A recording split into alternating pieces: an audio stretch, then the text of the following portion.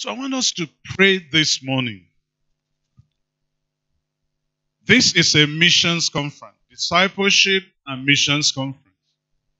The discipleship part is the part that addresses our walk with God, our relationship with Him. We respond to Him in the things He speaks to our lives. How we are growing to be more like Jesus in our everyday work. And the Lord has addressed issues on that front. He keeps addressing them. You can't go to the house of God, to any Christian conference, that God will not address the issue of your being. Because we are human beings. We are not human doings. So God must first address the being. But for many of us, we get stuck on the being. I have bad news for you, and it's also good news. You can never know God enough. And you can never please God enough on this side of eternity. But the Bible says, if you say you have no sin, you deceive yourself. That in itself is sin, deceit. You can never be altogether like Jesus on this side of eternity. No way. So when we see Him, that's when we will be like Him. So the important thing is to grow, walk with God, and work for God as we grow. This morning again, the Lord will challenge us in that regard. May I plead with us that you give God your heart, not your head. Many of us have heads full of Bible information, heads full of correct doctrine. We know all the good preachers. We can quote their messages and even speak the way they speak. But that doesn't equate to anything tangible if you will not obey God. To obey is better than sacrifice. And many of us have made tremendous sacrifices in this meeting. You slept in the open. I think that is your fourth test of mission life. And you have not complained. The Lord bless you. But you see, that sacrifice without obedience amounts to nothing. This morning, as we come to the last day of 2019, and you are at the brink of 2020, never mind that the church has made an idol of 31st December. Everybody is crossing over to take over. They took over last year, they took over the year before, they are still taking over. Yet nothing has been taken. But that's not what we are talking about. We are talking about 2020 begins a new decade. 2020 is a leap year that God will place your feet on higher ground. On the matter of growing in Christ, on the matter of obeying Jesus. Make that your prayer this morning. And pray for me that I will deliver what God wants me to deliver. See, the problem we preachers have is that we have a lot to say. But this morning, that God will help me to say what He wants me to say, in the way He wants me to say it, and that the power thereof shall be of His Spirit. Hide me behind the cross, that it will be Jesus they see, it will be Jesus they hear. Say, those whom you send, speak your word, that I will speak His word. And you give them your Spirit without measure, that the Spirit will be without measure. In Jesus' name we pray. Hallelujah. Please be seated. We've been dealing with the urgency of the King's message. And this morning, I'm supposed to speak on the messenger and his response. Hallelujah. the messenger and his response to the urgency of the message. We'll be looking at a few scriptures from Exodus chapter 3 and chapter 4. You know the story, so I'm not going to read all the story. I'll bring out highlights. We'll also look at Matthew 4, verse 18 to 22. I will read that one first. Then we'll look at Exodus later. Let's turn to Matthew chapter 4. Again, you know the story. Jesus had just been baptized with the Holy Spirit. And then he was taken to the wilderness to be tried of the enemy. We don't have time to talk about that. But just to say that the next phase after you've been anointed is a wilderness experience that tests whether that anointing will matter for God or matter for you. And for many of us, we fail there. One thing about the devil that scares me, that the devil can exploit even your love for God. He can exploit any and everything that is important to you. Even your devotion to God. Do you remember? Jesus fasted 40 days and 40 nights. And the verse after that he was hungry. Was he not? So when you are hungry, what do you need? So what did he tempt Jesus with? Turn stones to bread. Not money, bread. That was a need. So anytime you face temptation, don't quarrel with the devil. Question your need at that time. And then Jesus said, no man shall not live by bread alone, but by every word that proceeded out of the mouth of God. Amen? So what did the devil pick from there? Jesus loved the word of God. Is that not so? So what did he bring next? God's word says, jump from this place and will deliver you. Oh. And what did Jesus say? No. You know, the devil, if you read that scripture in the Psalms, the Bible says, he will guide you in the way you should go. And you shall not dash your feet against a stone. So the question is, was it God guiding Jesus at that time? So that scripture was not going to work if God was not the one guiding. Many of us read scriptures and we jump on them. You forget that for every promise of God, terms and conditions apply. So when you don't apply the terms and conditions, you will not get the promise. So Jesus refused to obey that adulterated word of God. And then the next thing was, he took him to the pinnacle and showed him the kingdoms of the world, right? Now, what did Jesus come to do? What was his mission? To turn the kingdoms of this world over to his Father. Was it not why he came? That was his vision. That was his mission. But even that, the devil was going to exploit. How was he going to exploit it? Change the terms on which that was going to happen. Reduce the cost of obedience. The plan of God was that Jesus would die on the cross. Like Revelation 5:9. You were slain, and with your blood you purchased men from every tribe, every tongue. But the devil said, no, you don't need to be slain. Just bow down and worship me. I will give you. Somebody said, well, that was not a temptation because Jesus already owned the word. No, if you already own the word, that won't be a temptation. The devil can't tempt me and say, Brother Sam, bow down, I will give you this phone. It's mine already. Why would that be a temptation? The truth was that at that time, the word was in the hand of the devil. We are told exactly when the word became Jesus. When he died and rose up. That's the only time he said, all authority in heaven and on earth has been given to me. So even your vision for God can be exploited by the devil.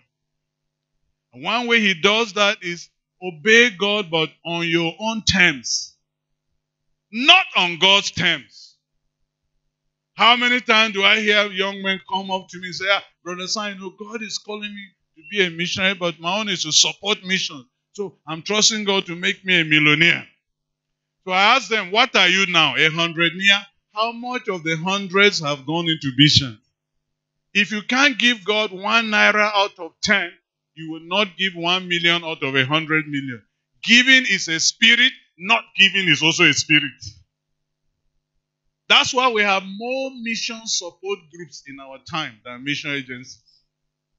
So there are a lot of missionary middlemen.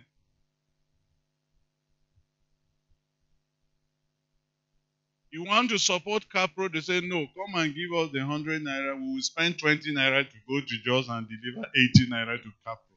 That is a waste. May the Lord give us understanding. So even your vision and calling can be exploited. I remember when God called me into ministry, and he was specifically saying, go and join Capro. I had known Capro for 3 years. I was a partner with Capro, supporting Capro. And I knew a little bit about some of the inside workings of Capro. And that was the last place I wanted to go.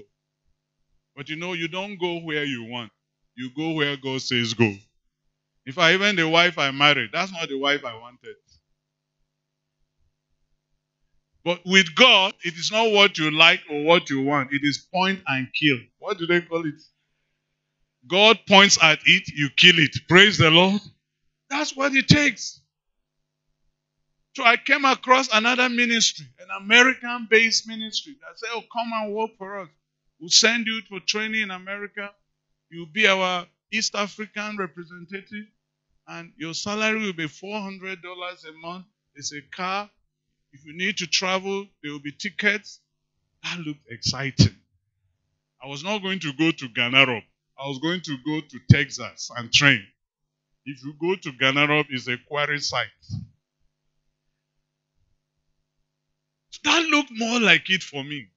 It would be more prestigious to work for an American organization than this one that nobody knows the name. I wanted to obey God, but on my own terms. Many of us said, Lord, let me first marry. Let me first do this. Okay, Lord, I will serve you, but this is where I want to serve you. That is serving God in an advisory capacity. That is not obedience. You're a special advisor, right? So, the devil tried to exploit that, but thank God Jesus escaped. Amen? We learned last night, as the Lord was speaking to us too, about some of the conspiracies. Going but not really going. So Jesus now, finally, there was a vacancy because John the Baptist was arrested. So Jesus immediately stepped in. Immediately stepped in. Can I say to you up front that if you are going to be a messenger with the right response, whenever God shows you a need, that is a call. What did I just say now? What did I just say now? Whenever God shows you a situation that is a need and that it burdens you, that is a call.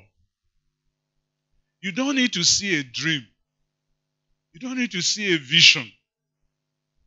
I don't know how many of you have ever woken up and said, I have a call to go to toilet. The Lord appeared to me and pointed to the toilet and said, it is time. Once your body expresses a need, what do? That is a picture of your spirit. Once your spirit begins to express a need, the Bible says he works in us to will and to do what? To do. So God showed you a brother who came to this conference and the slippers is torn. And it concerns you. How can a brother have a torn slipper? Immediately, God will also show you 3 pairs of shoes you left in your own wardrobe. And He will allow you to make the connection. May the Lord give you understanding. But God does not lead us as computers. He allows our will to come to play. That is the difference between us and animals. So Jesus obeyed. I'm coming to where we want to read. So in verse 18, he began to go. And the Bible says, while walking by the Sea of Galilee, he saw 2 brothers. Simon, called Peter, Andrew, his brother, casting a net into the sea. For they were what? What were they? You see, the messengers that God will call are never idle people. They are busy at something. The only disciple of Jesus we can't trace his CV was Judas. I think he was an area boy that Jesus wanted to rehabilitate. You can't trace the CV of Judas. Maybe that's why he didn't make it. Any missionary or pastor you can't trace his or her CV, watch it, he will mess up. I meet a lot of missionaries. So what are you doing for the Lord? Missionary work. Missionary work cannot be a work. Missionary work is a platform. What is the work? So if you only just missionary work, sorry for you. You either evangelizing and planting churches, discipling and pastoring new converts, mobilizing the church, supporting ministries in admin and finance, transforming communities through your skills and work. That is the work. Missionary work is no work. What are you doing in ABU? I'm a student. Doing what? Studying what? I'm just a student. Which department? ABU. You'll be suspicious. So, what are you doing in missionary work? Where? Capro. What work? Capro work. Suspicious. Don't support such a person. Amen? Don't even pray for him. So, they were fishers of men. They were fishermen. And he said to them, follow me and I will make you what? Fishers of men. Jesus only increased what they were doing. They were fishermen. He put off in between. Have you noticed that? He just interrupted that career and inserted his own side to it. You are fishermen, that's great. But I will make you what? Fisher of. Jesus only directed that skill. I am an IT specialist. I will make you IT of. I'm a doctor. I will make you doctor of. Hallelujah. I'm an engineer. I'll make you engineer of. I'm a teacher. I will make you a teacher of. That's all he does. I'm doing nothing. You will do nothing of nothing.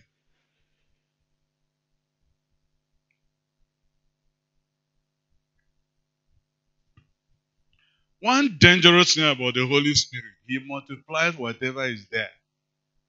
If you're an angry person before you got baptized, you'll be angry twice. That's why he takes his time to deal with that anger first. May the Lord give you understanding. Some people got saved and they were still stealing. That's why Paul said, let those who used to steal do what? No more. But the tendency is you can continue. Whereas you were stealing yam, you cannot be stealing phones and Bibles in church. Or stealing sermons from other preachers.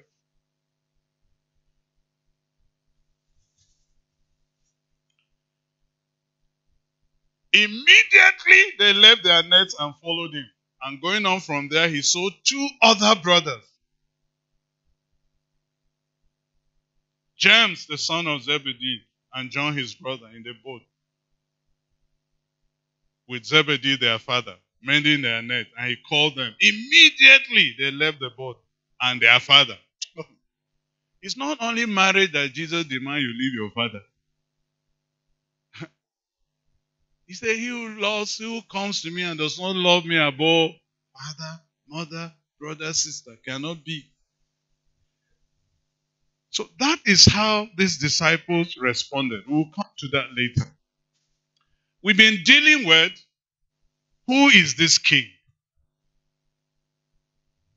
What is the message? Why the urgency? And this morning we'll look at how far have we gone and why haven't we gone as far? Who is this king? He's the ruler of the earth. Hallelujah. I'm just summarizing the last 3 days so we can get somewhere. Isaiah 9:6 said, the government shall be upon his shoulders. Which government? Which government? Local government? State government? Federal government? Which government? First, the government of your life. But can I say every other government? Jesus came to take over kingdoms. Jesus wants to be the governor of Benue State. He wants to be the Totif and the Ochi Idoma and the Emir of Lafia. He wants to be the president of Nigeria and the chairman of African Union and ECOWAS. He wants to be the UN Secretary General. But he does that through his people. Hallelujah. Just like the devil does it through people. God, by his redemptive plan, has ordained that he will do nothing on earth except through his people. So if God wanted to be governor of Benue State, he will pick one of his children, circumcise his heart not to love power and money, make him completely selfless, and put him in that place.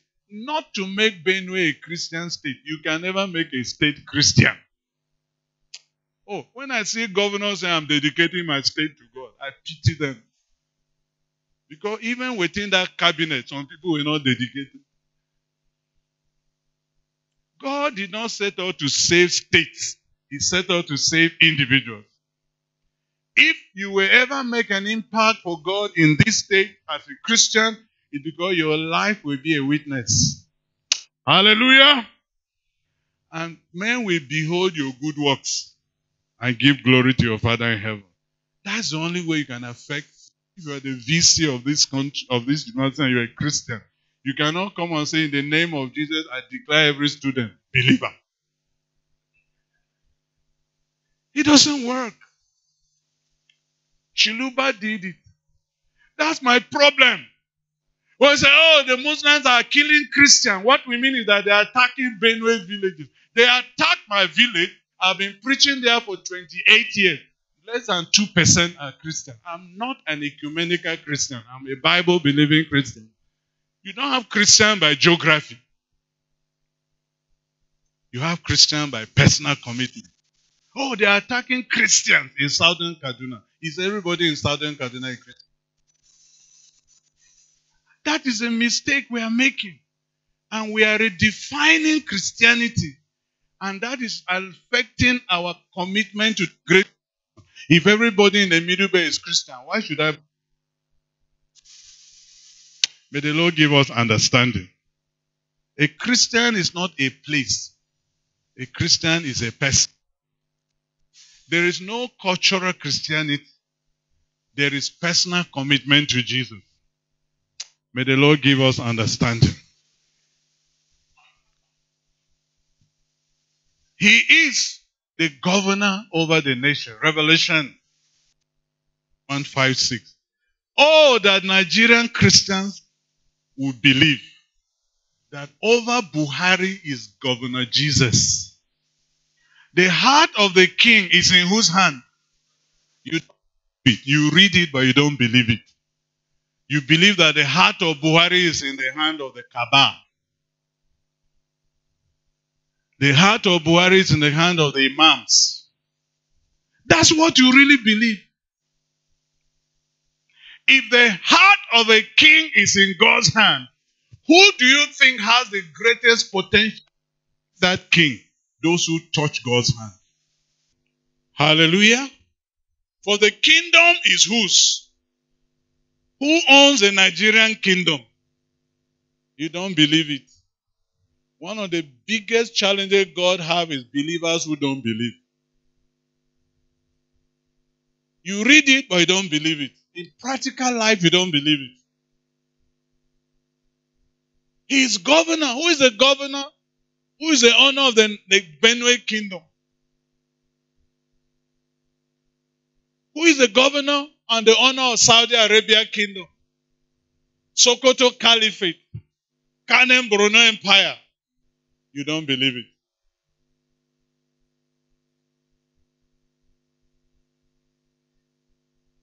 He is the Lord of the harvest. Hallelujah. Any harvest that we are trying to harvest, who is Lord over it? It's not the imams or Mieti Allah or gurus. Any harvest is owned by the Lord. He is the Lord of what? That's one thing that confuses me about God. When I meet him face to face, I will ask him some questions. He is the Lord of the harvest, isn't it? Where do you get the workers to do the harvest?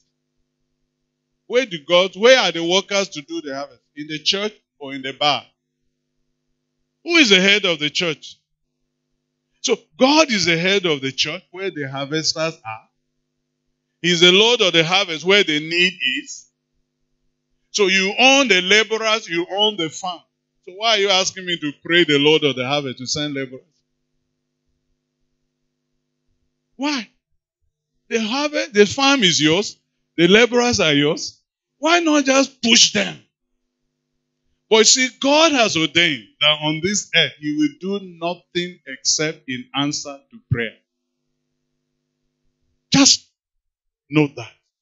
So each time God gives a prayer burden, it's because He wants to do something. Hallelujah. He's just looking for someone. Look at, God was looking at a nation. He didn't want to destroy them. He said, I sought for a man to stand in the gap, so I will not destroy them. Excuse me, God, you are the one angry with them.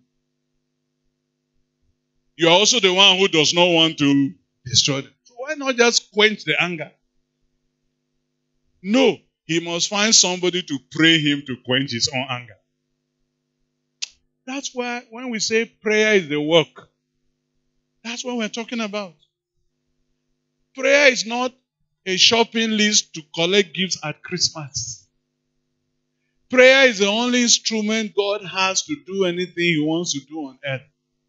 That's why prayerlessness is a sin, not a weakness. Each time God prompts you to pray, brother, sister, it's because He wants to do something. When you refuse to pray, you are preventing God from doing that thing.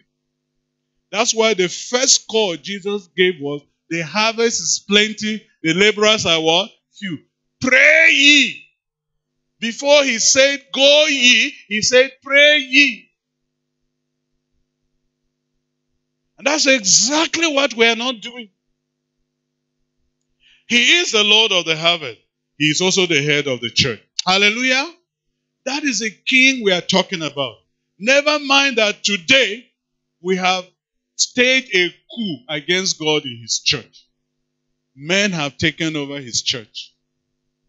The men of God are stronger than the God of the men. So, we go to Sankutu's church. Brother Tade's church. But my son asked me a question one day I couldn't answer. We came into Lagos from South Africa. We're driving around and we saw big billboards of men of God. So he asked me, Daddy, who owns the church?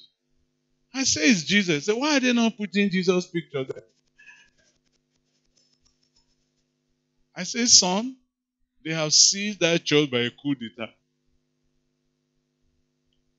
And many of us truly believe that our Father in the Lord is the bishop. And Jesus said, do not call any man. Did you read that in your own Bible? That's why anybody that calls me daddy, I knock you on the head. Don't put me in trouble with you. I'm not your daddy. I know whose daddy I am. I'm your brother. I'm not even your uncle. I'm your brother. Don't call me uncle. I'm not that old.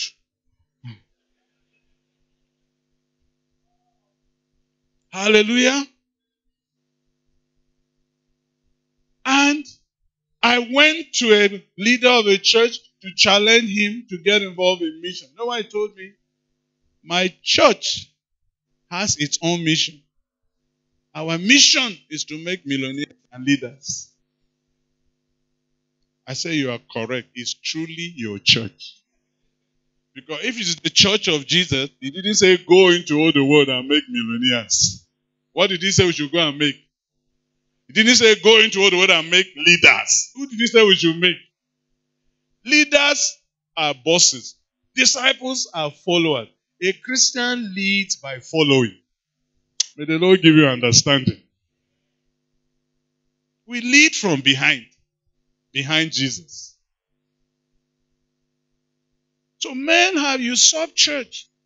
They think they can spend the church money the way they want. I know a church in Lagos that spends over 300 million a year on advertisement. They have never given 3 million to missions. I know because the pastor who used to be the accountant had to leave in anger. But if they knew it was God's money, they won't spend it like that. There is something in civil service called misappropriation. It is not that you stole the money. They say, use this money to build school. You use it to build hospital. Did you not do good? But what do they call it? He is the head of the church. We respect the people that God has put in charge. Now, some of them even say, I'm the angel of the church. When Jesus has made you higher than angels, angels are your ministering spirits. How did you demote yourself to become angel? And to qualify to be heads of churches, we pay 1 million to other men to make us bishops. 500,000 to make us reverend doctors. A doctor that has not written 3 pages of Bible study is a fraud. If you want to be a doctor, go to school.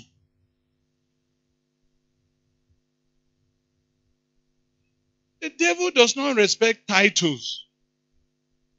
Jesus never said, except you come in the name of Reverend Doctor, the devil will not bow.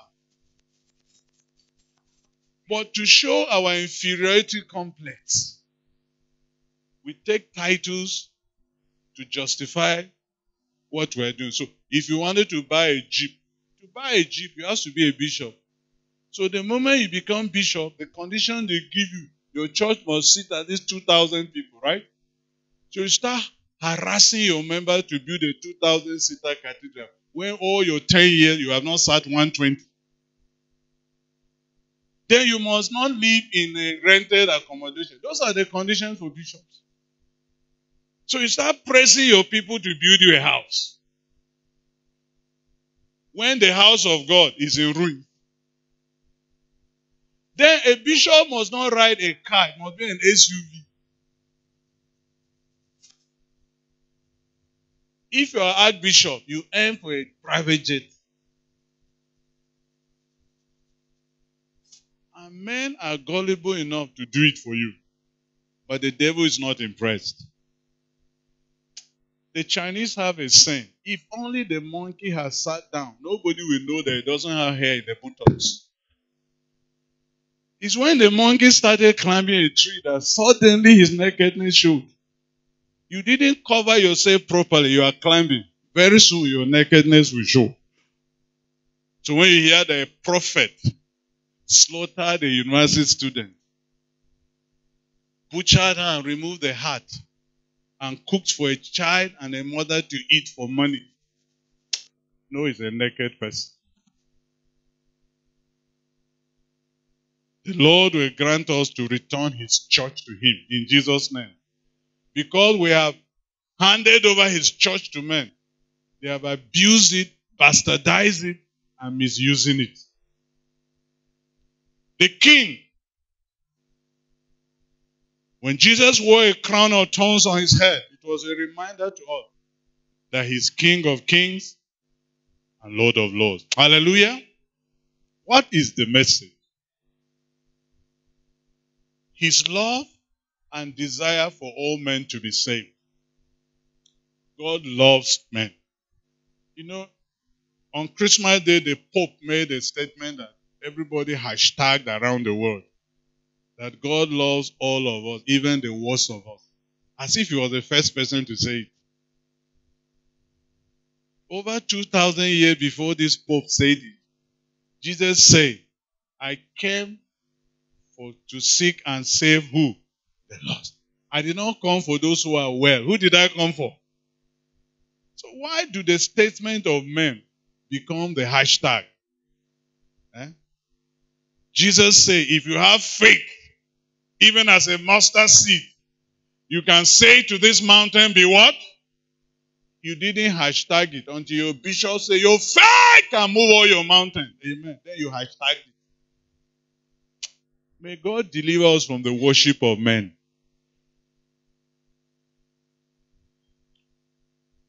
The message is the gospel of our Lord Jesus Christ. And Paul explained that gospel in 1 Corinthians 15. It's about Jesus. Your church is not the gospel. Your bishop or man of God cannot be the gospel. They are fallible men. Your best hero of faith has feet of clay. That's why those who backslide quickest are those who are closest to men of God. When they start seeing them misbehave, oh, my heart bleeds. For one so-called woman of God, if I call her name, you know, some of you live in Abuja, you know. She had a following of over 2 million online. She died recently. But she died a drunkard. She died a promiscuous woman, sleeping with every man of God she could find. And the person who disciples her is somebody I disciple. So I'm a spiritual grandfather. That's what I knew. And the person came to me. When they asked her to come and take over the ministry, she came to me and said, so what's wrong with your taking over? Then she began to tell me all that happened, show me SMS messages. When this woman of God died, her phone was full of pornographic videos that other men of God were sending to her. They had to quickly wipe off the phone to save face. But she had over 2 million followers all over the world. And some of those men of God, if I call their name, you will shrink.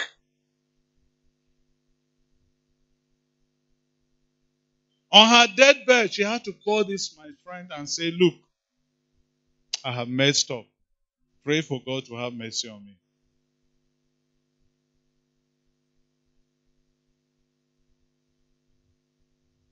But she was preaching. I had a following. Left over 19 million naira in an account in Nigeria. Left over $1.2 million in an account in the US. People were giving online.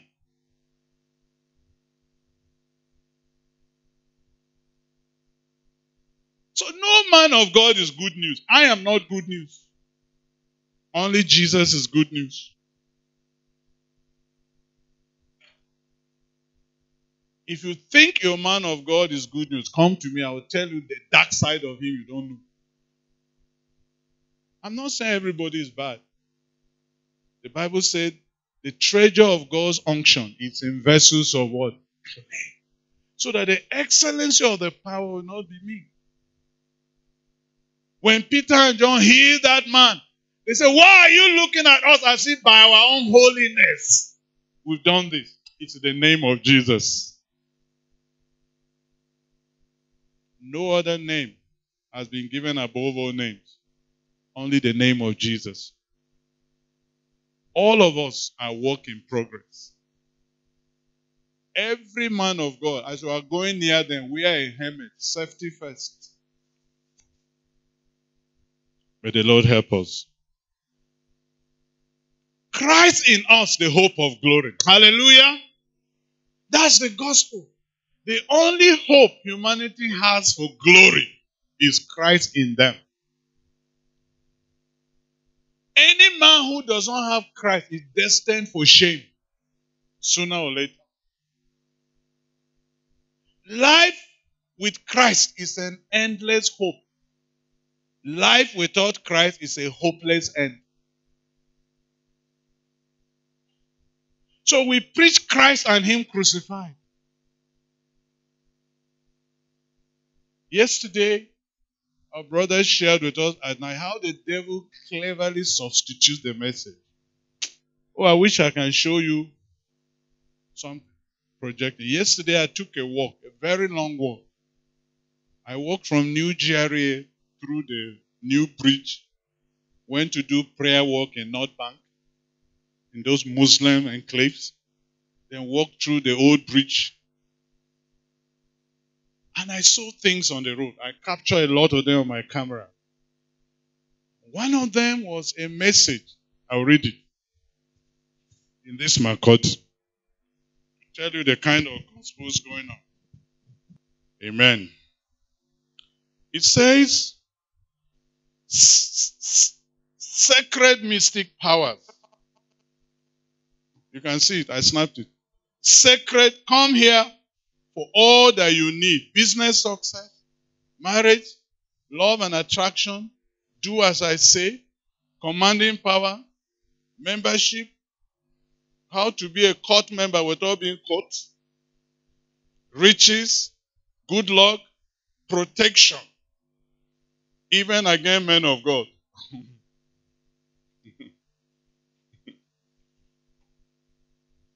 That's a message.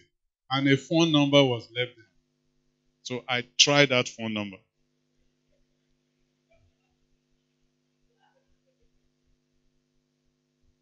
And I called the number.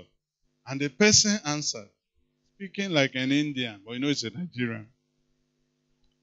So I said, he said, so what do you want? I said, 3 things. I want Buhari's position.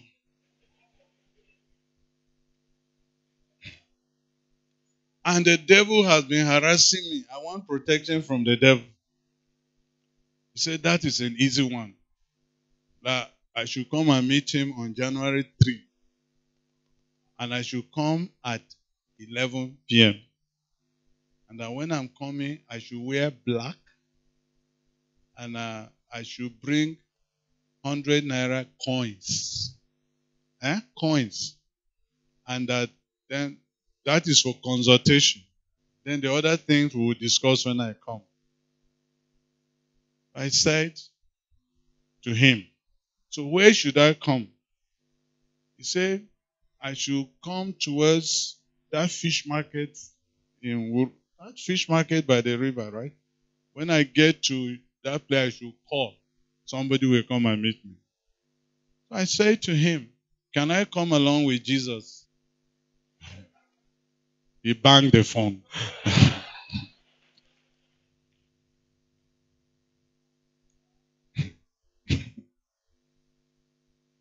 He banged the phone. I tried calling back. Nobody picked. But there are people, I'm sure, who are going there. And some of them are professors in this university. Christ, your hope of glory. We also talk about his wrath and judgment. 2 Timothy 4:1 talk about knowing the wrath of God. We persuade men. Hallelujah. God is not just love, he's also judgment. And a gospel message that only talks about love is half. The Bible said, To all who received him, he gave them the power to become what? Sons of God. Those who believe in him are not condemned. Those who do not believe, what did the Bible say? They are condemned already. And the judgment is already written. This is the judgment. Light came into the world, but men preferred what? Darkness. Why? Because their deeds are evil. The Bible wrote the judgment. You know, in Nigeria, they pass judgment and say, we'll explain it 3 years later. And between those 3 years, if you take money, they will change the explanation. God has explained his judgment ahead of time. So it's transparent. Nobody's going to go to hell for drinking. Nobody's going to go to hell for womanizing. Everybody's going to go to hell for rejecting the light of God in Christ. May the Lord give us understanding. So that is that. That is the message. If the message you preach isn't good news for every person from every tribe and tongue and nation, it isn't the real gospel. Hallelujah. That's what one pastor, Nathan Finn, said. The greatest message of all time is what? The gospel is the most fundamental human right of every man. So if you care about human right, the first right every man really needs the right to the gospel. That's why the church is guilty of human right abuse. We have denied men the most essential right, the right to know God. The Lord will help us in Jesus' name. So who are his messengers? We look at the king. We look at the message. I'm just summarizing because God has helped us over these 3 days to hear more deep things. I'm just summarizing. His first messenger, you'll be surprised, is his creation and nature. Psalm 19 said, the firmaments declare the glory of the Lord. Day after day, they speak wisdom. They do not utter a voice, yet there is no land where their voice is not heard. The Bible says, even if you never heard the gospel, all that can be known of God can be seen in his creation. Hallelujah. So the creation witnesses to God. Unfortunately, many cannot see the glory of God in creation. The Bible says they worship the creation more than the creator. They look at the sea, the beautiful Rome Sea, and they say, what a beautiful work of nature. They don't see God in it. They look at you wonderfully and fearfully made. Say you came from apes. When the Bible says God made us in his image after, they say no, you came from amoeba, then you became a chicken. From chicken you became a goat. From goat you became a chimpanzee. Then from chimpanzee you became a man. May the Lord deliver them. Foolish people. I used to have a lecturer, in the university. He was a lecturer in charge of evolution. And he really looked like an evolved species. So I used to say to him, you are the best specimen for what you are teaching. He was an Egyptian, so he would not get angry. If he was a Yoruba man, he would have finished me.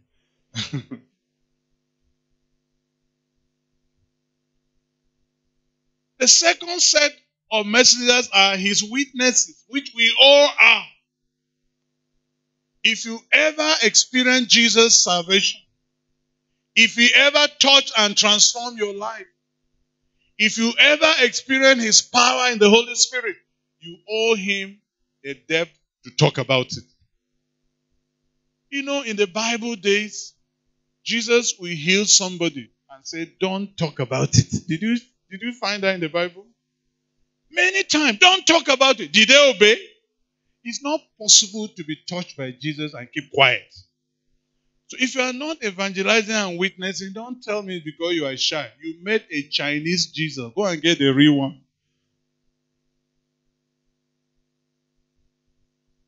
It's not possible to be taught and transformed by Jesus and you won't talk about it.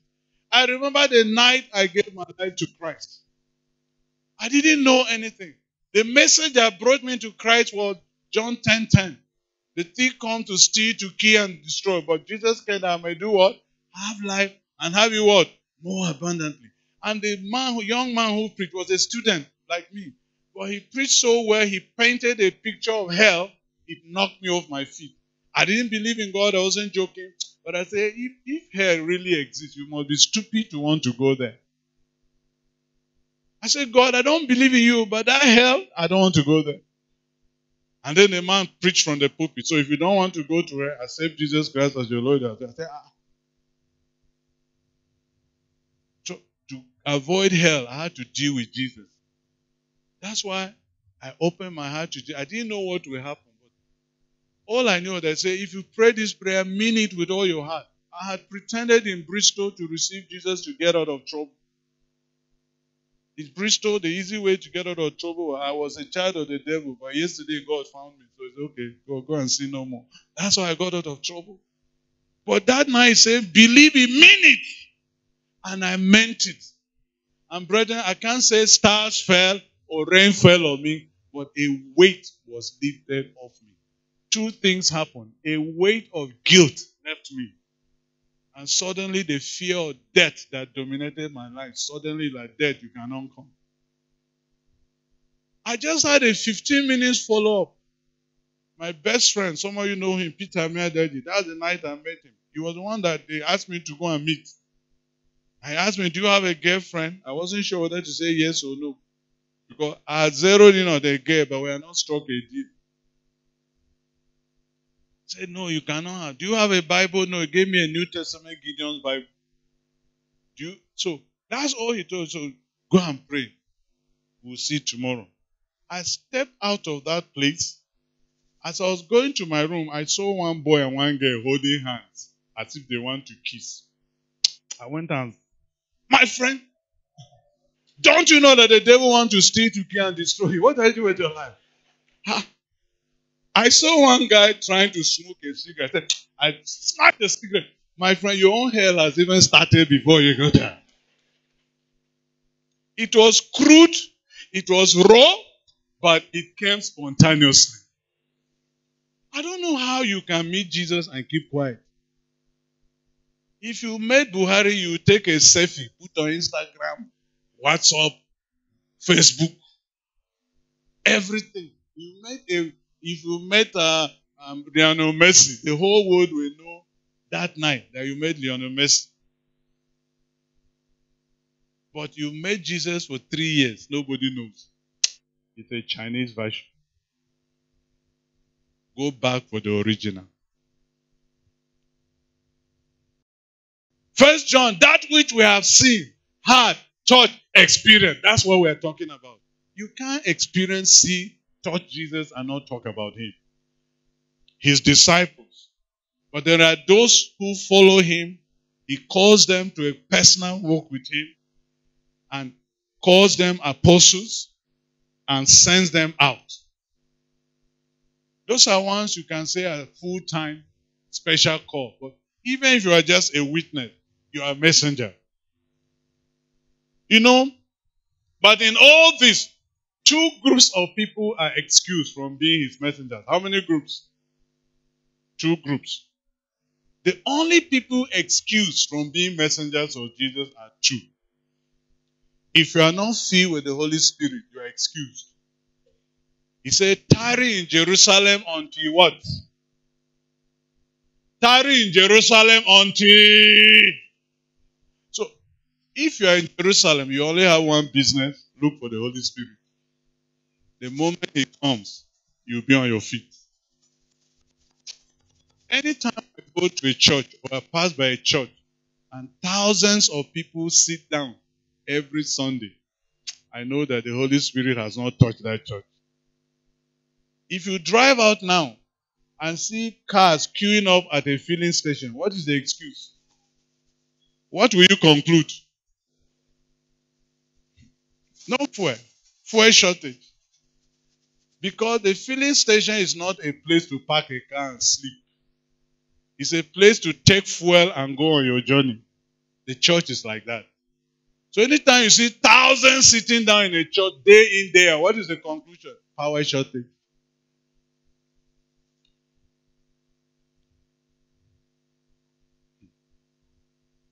How that God anointed Jesus Christ with the Holy Ghost and power, and he sat down doing worship. What did he do? You can't be filled with the Holy Spirit and sit down. The day Peter got filled, and Peter, standing up, began to speak. Friends, if you don't have the Holy Spirit, you are excused. But this morning, you can receive the Holy Spirit. He's not a long service award if you serve God for long. He's not even a reward for holiness. He's a gift from a loving father to children who ask. The which of you who have children, they ask for this, you give them that, ask for this, you give them that. How much more will your heavenly Father give what? To those who ask. So begin to ask, even as I talk. I may not even pray for you. He will meet you where you are. How do you know he has come? You will receive what? What is power? Boldness, knowledge, unity, wisdom, ability to lay hand on the sick and they shall recover. Hallelujah. The second group of people excused are those who are not disciples. When Jesus gave the Great Commission, it was on the day he appointed 11 disciples. He didn't give the Great Commission on the day he fed 5,000 multitudes. Multitude would have gone at his messenger. But he said in Matthew 28:16, the 11 disciples went to a mountain where Jesus had appointed them. He had waited for Peter and Judas to backslide first. So 11. When they saw him, they worshipped him. Disciples are worshippers of Jesus. Amen. There are people who see Jesus in their lives, who see Jesus in their circumstances, and who worship Jesus. For God is seeking first, not those to go and do a work for him, but those who will first worship him. How? In spirit and in truth. Worshippers. And then people he gives authority to. All authority in heaven and earth has been what? Given. A messenger without authority is a fraud. How many people have gone around in the name of governors duping people? Or in the name of ministers and presidents? Duping people. It's called name dropping. Or advanced fee fraud. Or 419. The sons of Sceva went out like that without authority. What did the devil do to them?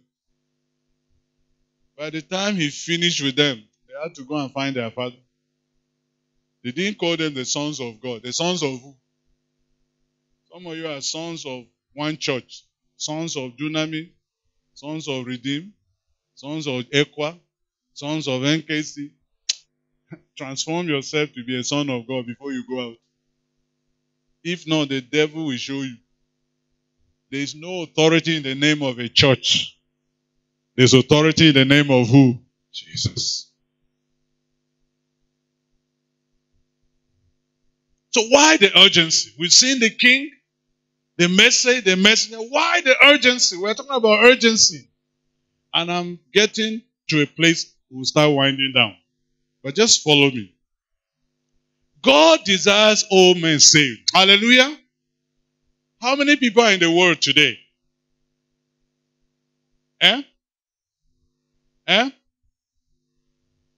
What is something?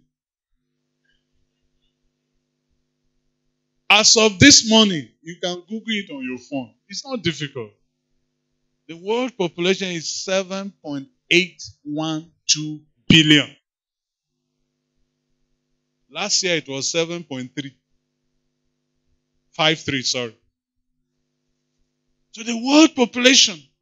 So how many people does God want saved? 7.812 billion. You know why Coca-Cola is the best brand in the whole world? Coca-Cola has an ambition to put a bottle of Coke in the hand of 7.812 billion people in the world. So they do their survey, they do their research, they set up bottling company. Coca-Cola is the largest spending company on advertising. Just if you want to get sponsorship for LDG, go and ask Coca-Cola. Ask them to come and put their kiosk and their banner. You have sponsorship, but we are not looking for it. Even if you are burying your father, you don't have money, go and ask Coca-Cola, please. My father is being buried in my village. Can you come and set up a kiosk, put up your banner? You have free drinks. Have I given you a secret? They are willing to go everywhere and do anything for Coca-Cola to be known. Oh, I wish Christians were like that. The Bible said the reason why Jesus hasn't come is not because you haven't married. He is not slow, but he's being patient, not willing that any should do what? Perish. The reason why we need to be urgent is that the time is gone. Jesus, our theme scripture said, night comes when no man can work. And night comes for people in two ways. It's either Jesus comes and meet you or you go and meet him. Even if you're a master and a professor of eschatology, and you know when Jesus will come, the exact second, you know when you will go. So it doesn't help you. The best thing is be prepared. Hallelujah. Yesterday I just got news of a very lovely brother I know, Justice Tom Yakubu. He went to a program like this in Ayingba. It was a fasting program. By the third day he slept, he didn't wake up. I read a story, another pastor I know, who's in the UK, went on Christmas vacation to Spain. On the 23rd, they got to Spain. On the 24th, they went out to swim. There are 13 swimming pools in that resort. They went to the one that they thought was safe, that doesn't need bodyguards. The boy jumped in, couldn't come out. The sister jumped in, couldn't come out. The man jumped in to help his two children, couldn't come out. 3 of them died on the 24th of December. How could they have imagined that they would die?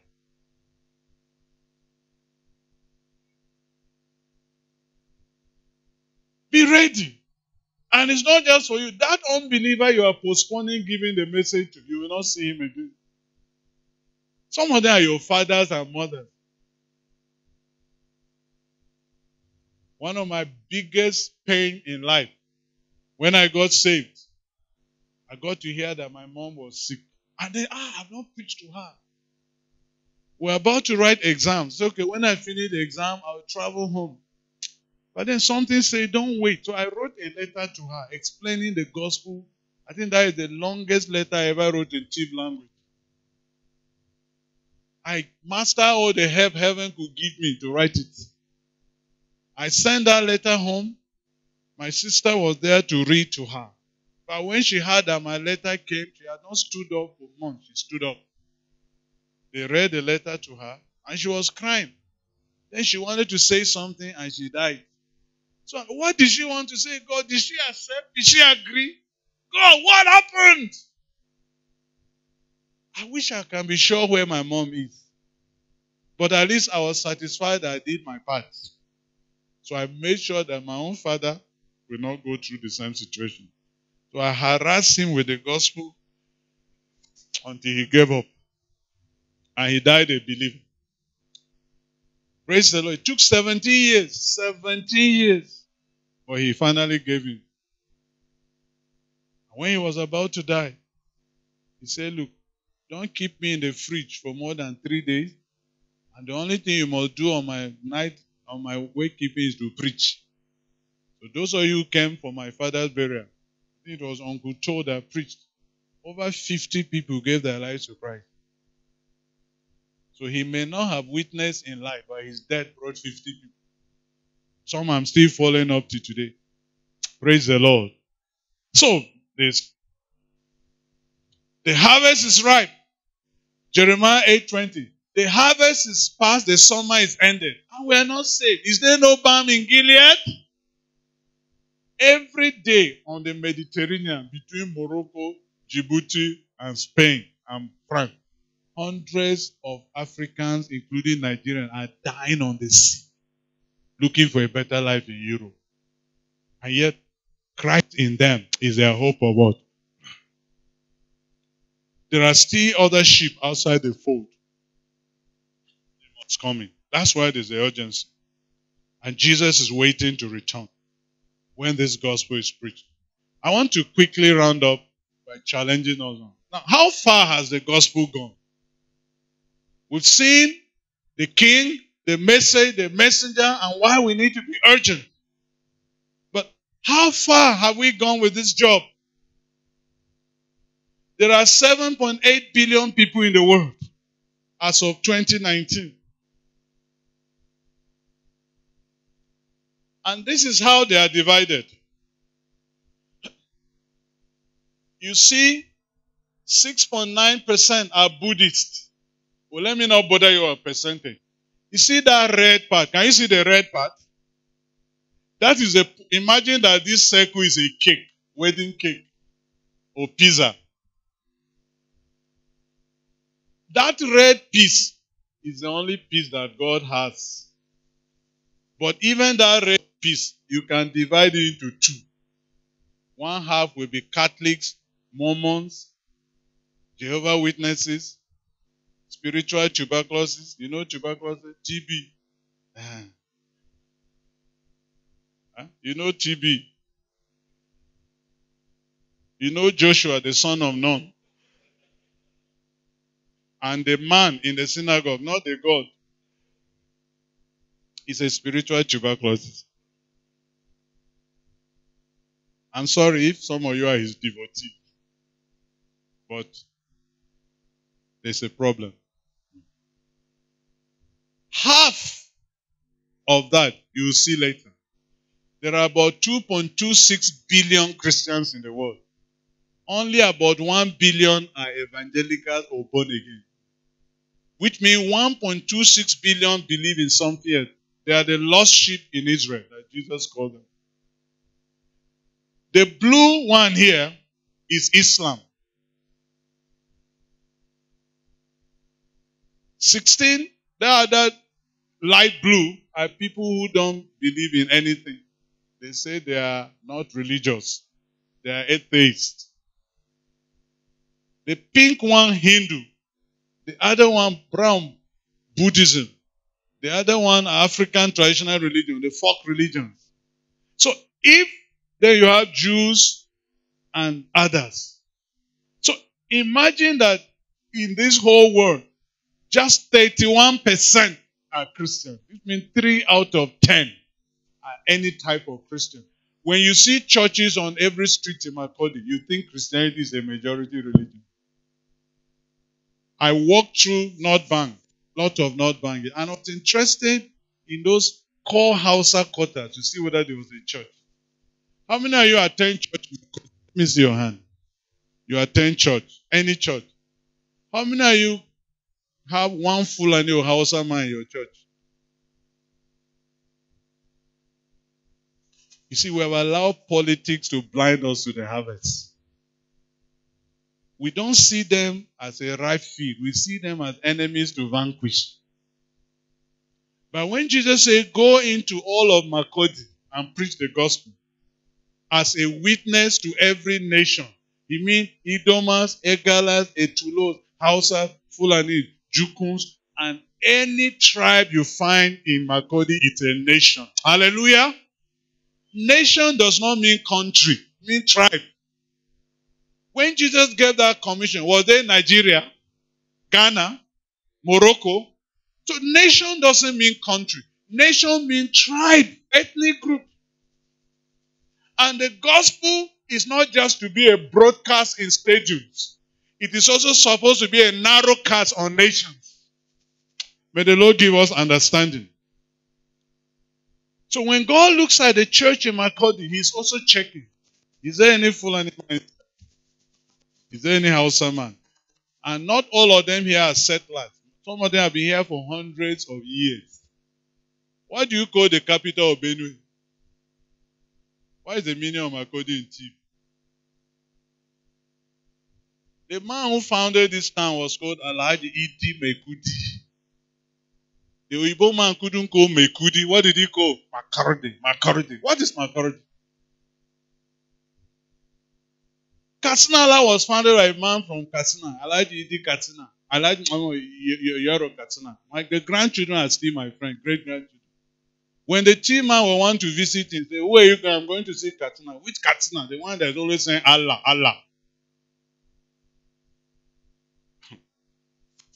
They be here. Yes, they might be fighting us physically. And it's not correct. I'm not joining you to say it's correct. But it doesn't stop us that we owe them the gospel. God will not say because they are killing you, avoid them. He would rather say, Lord, forgive them, for they know not what they are doing. And in any case, can I say to you, where do you have troubles in the world today? Name the places. Where is ISIS from? ISIS, where is it from? Al-Qaeda, where is it from? Middle East. ISIS, Middle East. Al-Shabaab, where is it from? Somalia, you don't know geography. Boko Haram, where is it from? Northeast. It's a Kanuri phenomenon. The Kanuri thing. Niger Delta militant, where are they from? The Creeks. What is the common thing that ties these places together? Places without the gospel. These are places that don't have the gospel. There are over 5 million Kanuris in Nigeria. You can't count 100 that are Christians.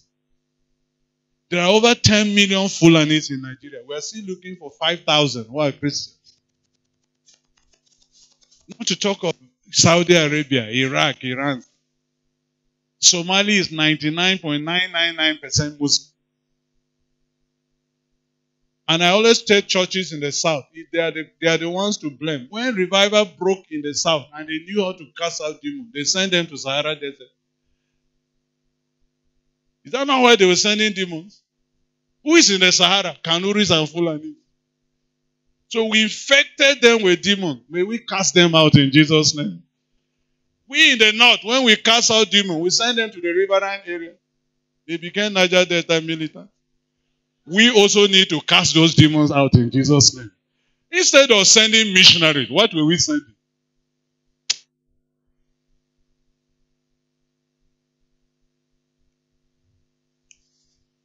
There are 2.3 Christian billions in the world. 1.8 billion Muslims. And the sad thing is that there's only one witness for every 308,000 Muslims. For every 308,000 Muslims, there's only one person trying to reach them. They have the least allocation of missionaries and Christian workers. I'm praying that one of these days, God will push Adegoye to the Middle East. Push Mountain of Fire there. Push Oyedepo with his living faith. Let them go and demonstrate it there. It's easy to demonstrate it among Christians.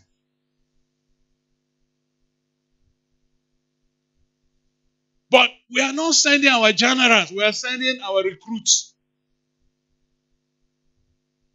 It's not because Muslims are difficult to reach that they are not coming to faith. It's because we are not tried enough.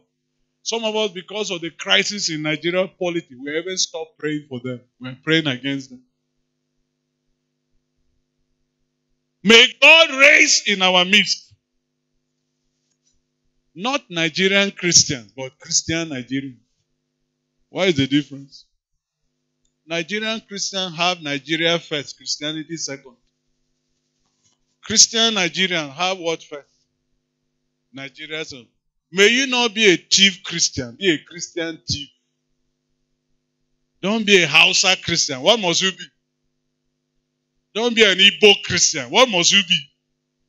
Don't be a Yoruba Christian. What must you be? Christian first, every other thing second. That will solve the problem we have. But when we are our tribe first, Christianity second, the Christianity get colored by our tribes. There are 1.8 billion, 0.8 billion Hindus and about 500 million Buddhists. And for every 186,000 Buddhists and Hindus, there's only one messenger. How can he do it? So when Jesus said the harvest is plenty, the laborers are few, he meant it. I'm bringing back the facts so you can know that it's true. There are about 500 million atheists. There used to be 900 million by 2010, which means God is breaking through among the atheists. In 9 years, they have shrunk by almost half.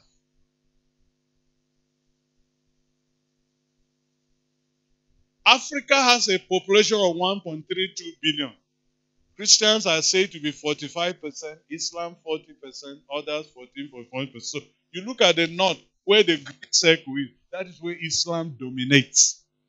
You look at the down south, where the red is, that's where the blood of Jesus has washed. You look at the yellow, that's where Islam and Christianity and traditional religion are fighting for dominance. So, Islam came through the north. Christianity came through the south. They are pushing up, Islam is pushing down. That's why the Middle Belt has become a battleground. It's not just a political thing, it's a spiritual thing. And all across Africa, look at where we have problems across Africa. It's that Middle Belt. But if you just see it in terms of politics, you miss the point. The other thing that bothers me is the Christian part is the one that has HIV/AIDS most. So what is the relationship between HIV and Christianity? Benue, Middle Belt Nigeria, the Christian Nigeria that we are crying for has the highest rate of HIV, which means immorality is rife, promiscuity is rife in the Christian part. May God deliver us from that kind of Christianity. Drug addiction is becoming highest in the Middle Belt. The reason why thief boys don't have energy to fight Fulani is not because they don't have guns. They don't have energy. Tramadol has finished them. May God deliver us. So, this part of the world, the area between latitude 10 and 40 north of the equator is called 1040 window. That is where 95% of people who are yet to hear the gospel in the world lie. So if we are going to be urgent with this message, this is where we should be headed to. This other one doesn't mean they are all Christian, but they have enough churches around them to spread the gospel. But in this place, most people have not heard. And that's why we should be rushing with the gospel. My boy had a broken arm, and I took him to the hospital. And when you go to that hospital in Pretoria, they will give you either a yellow card, a green card, or a red card. If they give you green, your case can wait. It's not critical. You can even wait for 5 days. If they give you yellow, it's serious but not death-threatening. If they give you red, you go to emergency ward. So you go according to your card. So these people have a red card. May we rush there in Jesus' name. Let me broaden that map. This is where it looks like. It stretches from northern Nigeria. You can see northern Nigeria is in that square. West Africa, North Africa, Middle East, Asia. That is where Islam, the green is Islam majority. That is Hindu. Orange is Hindu majority. Red is Buddhist and other religions. Now, this is where 95% of people who are yet to get the message dwell. So if you were God, why will you rush messengers? Eh? But this is where the least number of missionaries work. Less than 10% of missionaries work in this place where the highest need is. Because of fear, we saw yesterday. Our motto is, I shall not die, but live. What is wrong with dying? Whether you confess it or you don't confess it, it's appointed unto man. How many times to die? You will die. I will attend your funeral, you will attend my funeral. One of these days. So wisdom is be prepared. Especially if you are the man. You are supposed to die before your wife.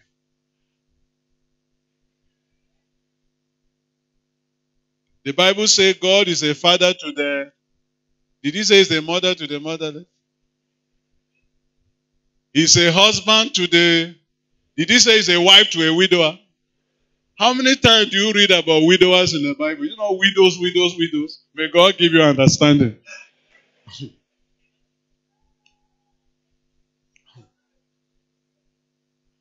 Hallelujah. I'm trying to close now so we can pray. I'm not really preaching. I'm just sharing facts to which we must respond. Since 2019 years ago, Jesus commanded us to go into all the world and make what? So why are billions still unsaved and unreached? Why? See, there are about 17,300 nations, people group. That means Chief, Idoma, Igede, Hausa, Igbo, Yoruba, Kanuri, Fulani. That's why the Bible calls nation. How many of them are in the world?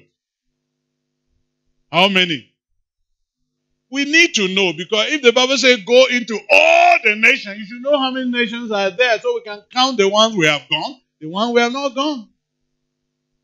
If I say take this 10,000 and buy bread for my children, give each one of them 2 loaves. What is the first question you will ask me? How many children are there?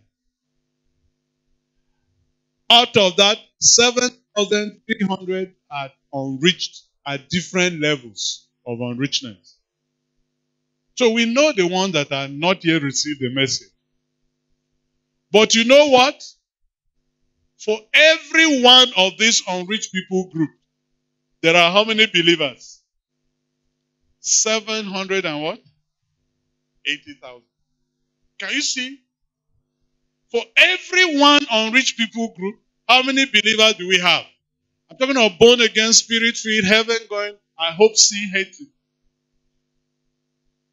So if we believe in tithes, what is 10% of 780,000? Eh?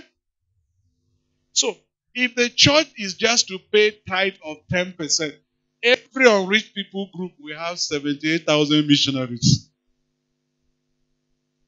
Even if they are not anointed, something will happen. Imagine that we don't even want to give God 10%, just 1%. How many missionaries will we have? 7,800. So why should Jesus be saying laborers are few? For every of these unreached people group, there are about 900 local churches. How many local churches? So if every local church just decide to send one missionary, one, every unreached tribe will have how many missionaries?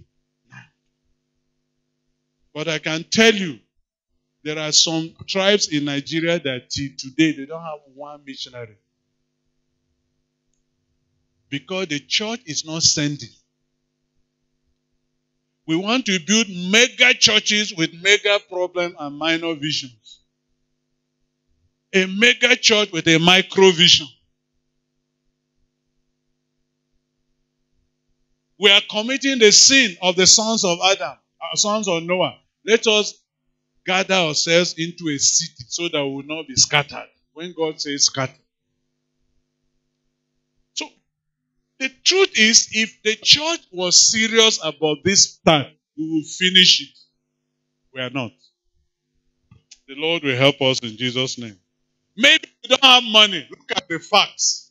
You can Google Pew Research or Joshua Project, WW Joshua Project, or Pew Research. You get more information. Christians in the world, those who call themselves Christian, I put it in quotes because that means any and everything. They own 55% of the wealth of the world. Those who call themselves Christian, what percentage of Muslims own? What are Hindus? What are Jews? The Jews that you think are very rich, they only control 1.1% of the wealth of the world. How much do Christians control? Now, there are 13.1 million millionaires in the world as of today. How many of them call themselves Christian? 7.4 million. Over half of the world's millionaires call themselves what? How many of them are Muslims? 6.5. So we can't say we don't have money. But like we had last night, they are willing to spend their money to Islamize. We are willing to spend our own money to eat. So money cannot be the problem. Now, let me summarize it for you. Globally, for every 10 people who are not believers, whether they are Muslim, Hindus, Buddhists, how many believers are there? 1. For every 10 people in the world who call themselves Christian, Muslim, Hindu, Buddhist, atheist, whatever religion, how many born-again people do we have? 1. In Africa, it is 1 to 8. In Nigeria, it is 1 to 7. Now, is it possible to preach the gospel to 7 people in 1 year? I didn't say convert them, preach. Remember, we are not called to convert, we are called to share. Conversion is the work of the Holy Spirit. Is it possible to preach the gospel to 7 people in a year?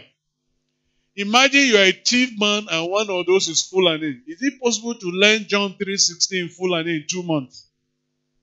Is it possible? Or you want to preach to a Chinese person. All you need is John 3:16. Can you learn John 3:16 in Chinese in 3 months? Imagine Buhari told you, I will make you ambassador to China if you can learn John 3:16 in Chinese in 3 months. How many of you will do it? 1 week, some of us retreat. Remember those who brought the gospel to thief land. They were not thief people. They came here and learned language. Translated the Bible in thief. Because they wanted you to hear the gospel. You can't go do it for another person. You only learn Hausa when you are looking for a job in Abuja. So if we really wanted to do this job, it can be finished in 1 year. But many of us, for the last 5 years, you've not missed 1 MLR, you not miss 1 LDG, and you are not reached 1 soul. Shame to you. So what is all this dying to self and reaching the nations about? You just put a CV that I go to Capro, I go to Peace House.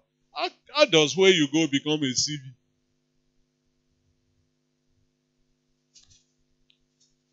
Hallelujah. So what are the challenges as I close? The first challenge that there are demonic conspiracies. Amen? We heard about that yesterday. First, the devil made sure that Jesus would not be born. Revelation 12. He tried everything to kill the woman. God rescued her. Second, we saw in Matthew 4, he tried to make Jesus derail the call. He didn't succeed. He tried to make sure that Jesus must not die. Remember, Peter wanted to rescue him. Then Jesus died, said he must not rise. He put a big stone. God overcame that. When he finally rose up, he changed the gospel. Say he didn't rise. His body was stolen. At every stage. Then finally, in Psalm 2, he divided the church asunder so that we won't be together. The lack of vision. Jesus said, Lift up your eyes and behold the fields, they are ripe. Two things there. Eyes lifted up. Everybody lift up your eyes. When you lift up your eyes, what do you see? Ahead of you. When you put down your eye, what do you see? Your feet. Too many of us walk this race with eyes on ourselves. When we are trying to learn how to pray, why are we learning how to pray? So that we can get things from God. When you want to overcome the devil, why do you overcome the devil? So that ancestral curses will not harm me. Our prayers are about me. Yet Jesus taught us to pray, thy kingdom come, thy will be done. Prayers are about him, not us. May the Lord give us understanding. And you can't pray beyond the vision you have and the burden you have. And then there are unwilling laborers. Romans 10 says, how can they preach without, how can they hear without what? A preacher. Isaiah 6, whom shall I send? Who will go for us? Proverbs 10:5 says, a child that sleeps during harvest is a shame to the father. And we are sleeping. And then finally, there is a Moses in all of us, as I round up with Exodus. We make excuses instead of real reasons. There's a difference between a reason and an excuse. Hallelujah. The Bible speaks of a man who will say there's a lion on the way. That's why I'm not going. How do you know? Moses, as I round up now, please.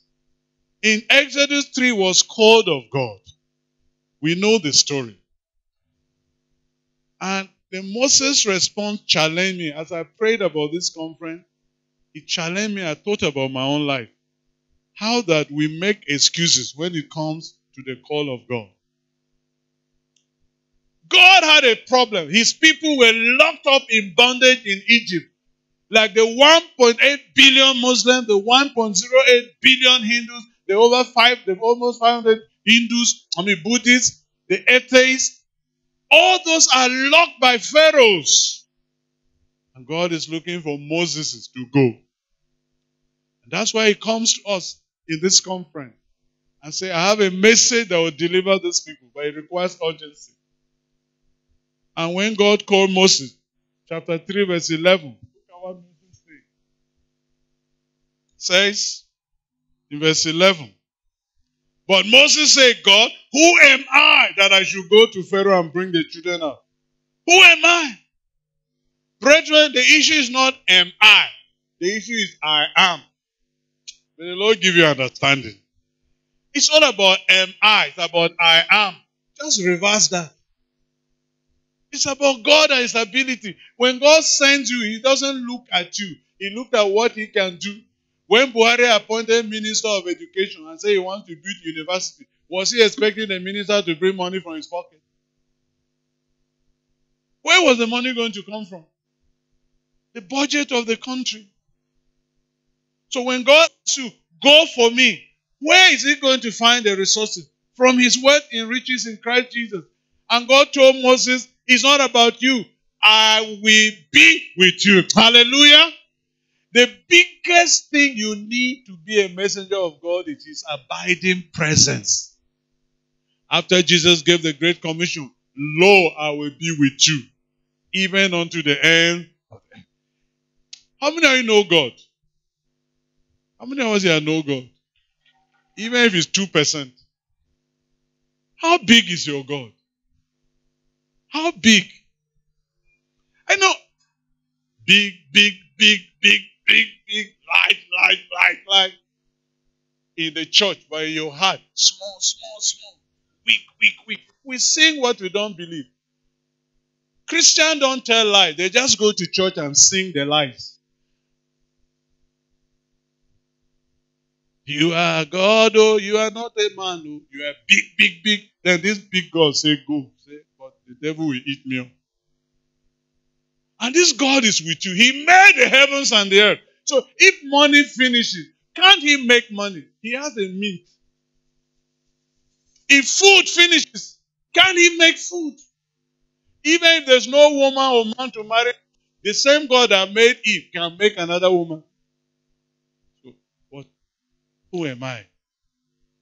And many of us don't ever in our eyes amount to anything. Because each time you go to church and conference, it emphasizes the sin, not the redemption. It emphasizes the fact that if you are still lying, it means the flesh is controlling you. So you ever see yourself as a liar, please listen to me. A Christian can sin, but a Christian is not a sinner. May God give you revelation. If you focus on your weakness, you will never grow. Why don't you grow as you go? I became a missionary. I was barely 3 or 4 years as a Christian. What did I know? I didn't know doctrine. I knew basic Bible study from FCS. But I have grown as I go. You will never, looking at yourself, be big enough to do anything for God. But God is not looking for your CV. He's looking for your availability. The next thing, I don't know God enough. If they ask me, who sent me? What do I say? I don't have the kind of revelation other men of God have. God says, I'm not looking for your education. I'm looking for your revelation of me. Amen? What did God say? Verse 13. For every excuse, God debunked. It says, then Moses said, if I come to the people and say to them, the God of your father has sent me, and they ask me, what is his name? What should I say to them? Is it not the same reason why many of us have not gone out? You don't think you know Bible enough? You don't know God enough? Can I say to you, the little you know will make you a bishop in some countries. When Nigerians are traveling abroad and they don't want to come back, they carry Bible and a collar. Anywhere they get stranded, they start church. Because just hanging around church, you know so much of God. There's so much of revelation in Nigeria that we take for granted.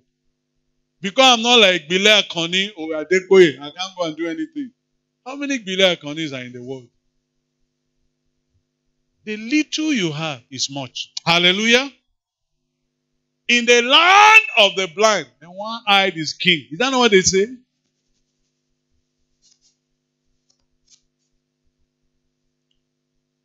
The people will not believe. No, these Muslims are hard, these Hindus, they won't believe. That's not your business. You are not called to compare them to believe. Then Moses said, verse 1, chapter 4, but they will not believe or listen. The Lord said, what is in your hand? A staff. Throw it on the ground. It became a snake. Put your hand beside it. It became snow as.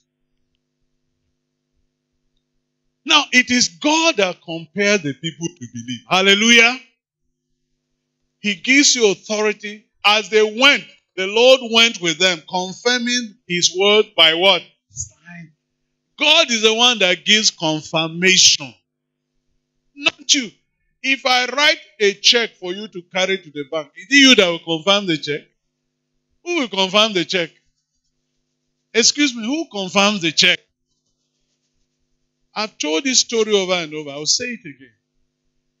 There's a sister that when she was in school, they won't even ask her to pray for food. Nobody believed germs will die. You know that kind of sister?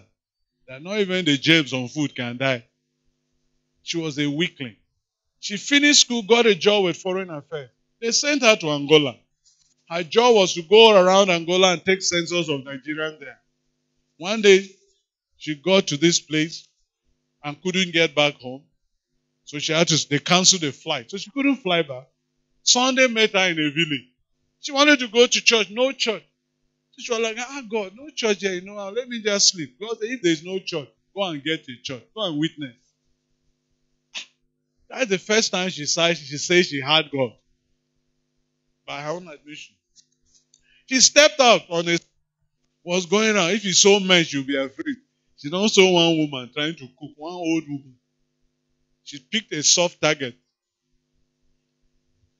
She got to the woman and started telling the woman in the little Portuguese she knew that I want to tell you about Jesus. The woman, who is this Jesus? Say he's the Savior. He died for the world. What can he do for me? He can save you. He can heal you. He can provide for you. Say, did you say heal me? Wait.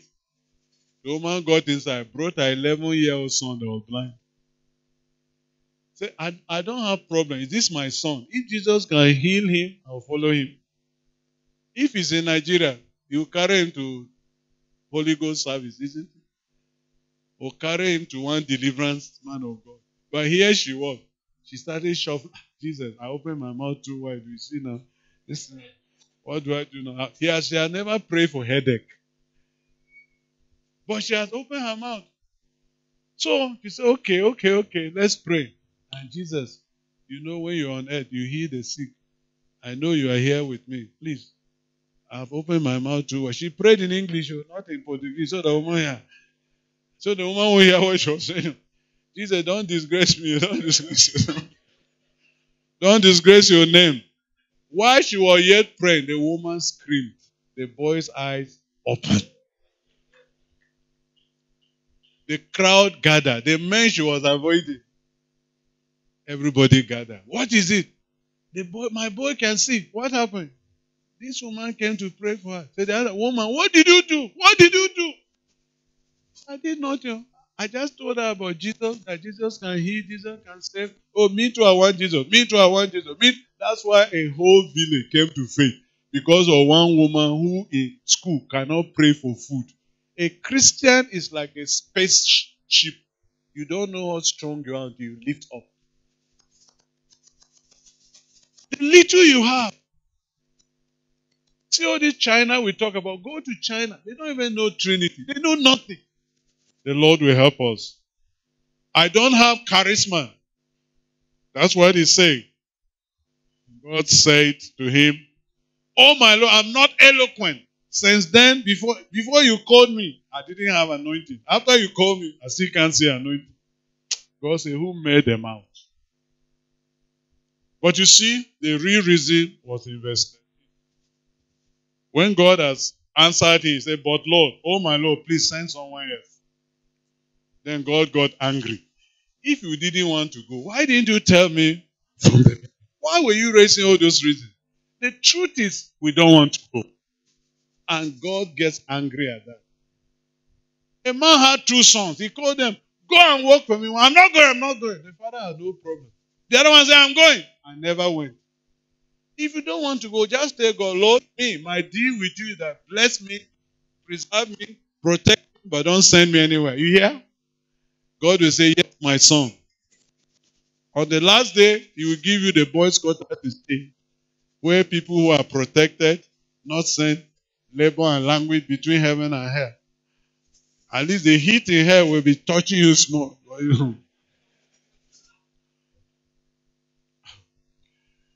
The real challenge, brethren, shall we stand up? Let's stand up now. I want to finish.